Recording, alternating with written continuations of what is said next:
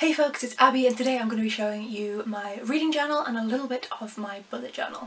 So in previous years these have been the same thing inside of one book.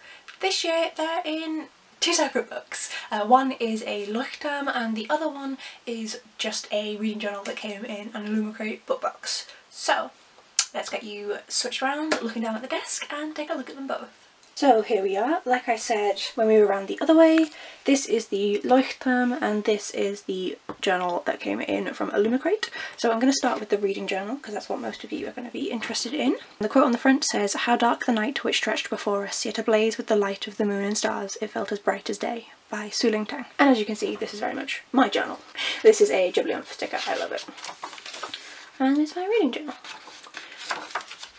So this is my spread for my 2023 TBR shelves. In other words, these are the books that are on my physical TBR at the start of the year. I will be doing a video for this, so if you want to see what books are in here, then you can check that out in the cards up there. The reason I haven't written them in yet is because I can't be arsed, this is going to take forever. So this is the one thing that's left unfinished. Then I have my reading goals and the fact that I want to read at least 2 authors of colour each month of this year.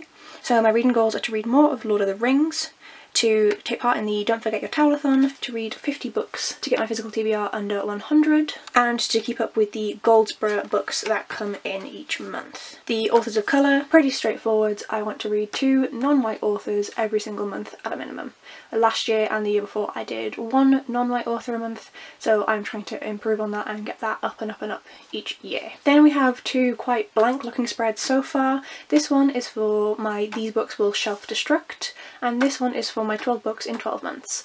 For the These Books Will Shelf Destruct, you can check out the video over here. They're books that will be getting DNF'd and removed off of my shelves if I don't finish them in time.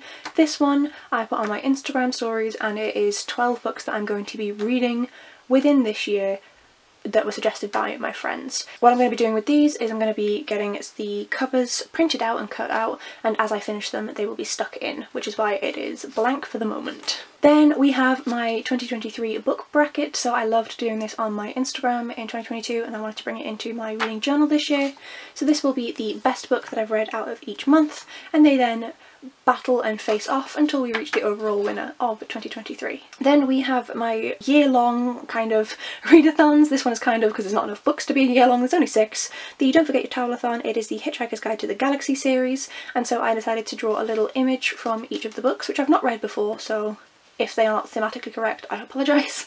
But yes, a theme from each of the books is on there and I will colour this in once I've read it. And this one is for the Total Bollocks Book Club. These are all of the prompts, a sneak peek if you can manage to read that there, of what we're going to be having for the entire year, and also who the main host and, very faintly, the co-hosts are going to be. So I'm really looking forward to doing this. This is going to be hosted by Hannah from Ladder M, as well as Hannah from the Bookworm Feast, Lizzie from Bombadil's Bookshelf, and Celine from Stuff Celine Does. We all need to stop changing our names because I keep getting confused. I'm just very dumb. But yes, we will all be linked down below there. And also all the people who are taking in the Don't Forget Your Towelathon, which I think also includes Becca from Comic Book Sanctum and Ali from fuck knows what the hell her channel name is now because she keeps changing it.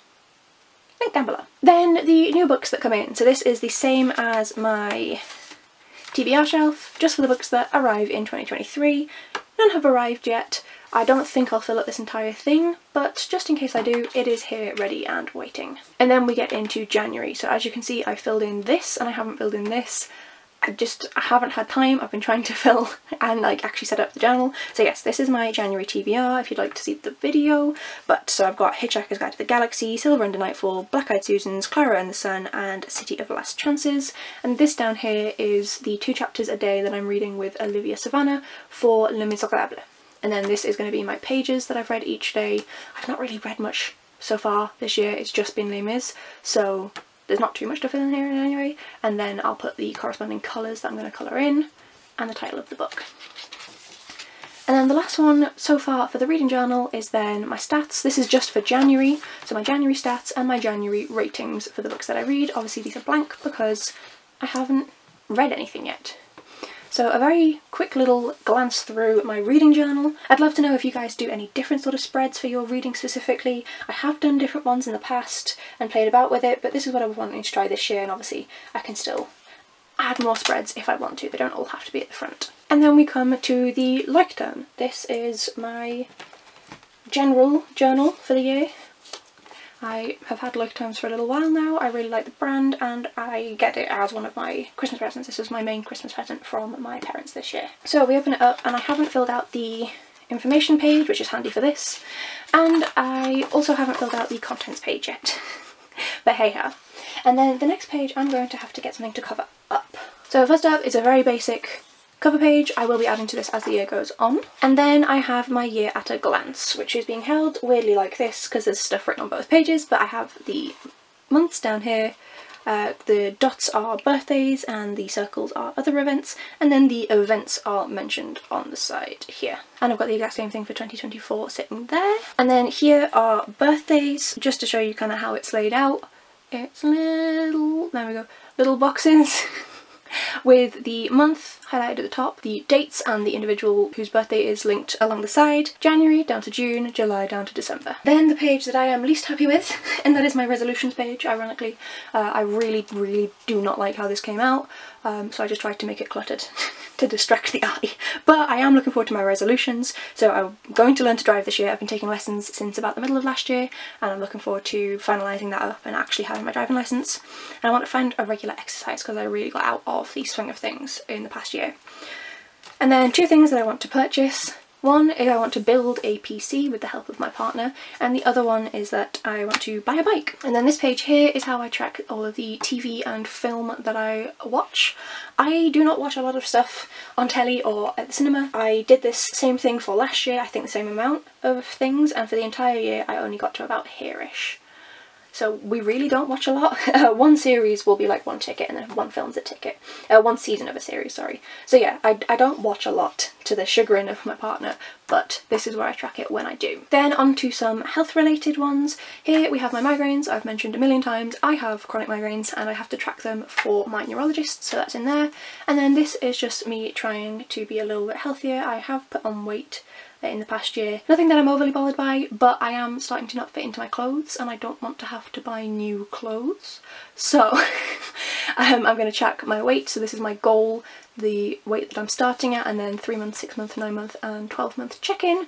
Strength, I'm not sure how I'm going to track that yet. I am very weak. I have another medical issue. And then stomach, this is just going to be the measurement of my stomach. It's something that for my personal body shape is quite indicative of my size, and so I don't want to just rely on my weight because the weight doesn't matter too much. Then we have my stats. So I track the stats that I have for my social media. They're all linked down below if you want to see them, but we've got YouTube, TikTok, Instagram and Twitter and my blog on WordPress. If you see the little black markings at the side here, that is where I'm starting from. So we'll see how that ends up. Another spread that I really don't like, but I don't know how to fix until I've like actually filled it in. I am really bad at cooking. I hate cooking. It's something that causes me a lot of anxiety, and so I'm going to be cooking 12 dishes this year all by myself. My partner does the cooking and I do the cleaning, don't worry, I don't leave him to do everything. But yes, so I'm going to be cooking 12 dishes all by myself, trying to do something that isn't just very basic like you know, fresh pasta or spaghetti, something like that. I want to do something more complex and add it to my repertoire, and then I fill it in when I've done that. Then tourist time. So this empty one here is I am going to be going to Sverige at some point in 2023. Very excited, need to plan it, so this is my planning space. I'm going to be hopefully trying to visit Veronica from Veronica's Shelf, but girl, you live in the middle of nowhere. And then also my friend from my masters who lives in a much more central location, so that will be a lot easier to get to. So we just need to plan that out, plan how long we're staying and things like all of that, all the holiday stuff. So that will be this page. It has not been filled in because we have not planned it yet. But this one, there will be very few of you who will be able to recognise it from here, but that is York. That's the Minster, which is probably the main one that people know, and so this is where we live, me and my partner. We live in York and we want to try and be a bit more touristy and use the things that are in the city centre whilst we're living in the city centre, because we won't be here forever. So this is just a list of things that we'd like to do and their cost. The ones that have nothing against them I think are free, but I want to double check before I put like a little line to indicate no cost. So yes, holiday touristy things. Then we got on to January, and I'm just covering up this bottom section here because this has some more birthdays in. But yes, this is my month at a glance. I put things in as and when events occur. No events have happened yet, thank the Lord, but they'll go in there, and like my mum's birthday's down here as well. And then I like to write out one good thing, one positive thing that has happened today. As you can see, I haven't filled it in yet, but I am able to kind of go back and retroactively fill them in. I like to do that just to kind of try and keep a positive outlook on things. And then these are my trackers. So I've covered this bit up here because some of these are personal, and then these ones are fine. But yeah, so these are the things that I'm going to be tracking as and when I do them. So for example, housework. I have ADHD. If I don't have something to like keep a track, it will not occur. So, housework. The final page is the to-do. So as you can see, there's barely anything on here. I've had a very chill start of the year, and both bookmarks are in here because I'm not sure where I'm going to put them yet. There's nothing else in here. It is all empty, ready and waiting for the rest of the year. So yes, these are both of the journals that I will hopefully be using for the entirety of 2023. I'm excited to dive into them and let you get you flipped back around to Face Abby. So what do you think? I tried some new things this time. I like some of them, I don't like some of them, but yes, it was fun trying something new at least. It's always fun to be creative at the start of the year. And I'd love to know, do you guys do any sort of journaling or any sort of tracking like that that isn't just on Goodreads, Storygraph, things like that? Please let me know down in the comments below. If you'd like to see how the bullet journals develop over the year, then please do hit subscribe. All of my details and all of my other social media are in the description down below, and I'll see you folks in the next video. Bye!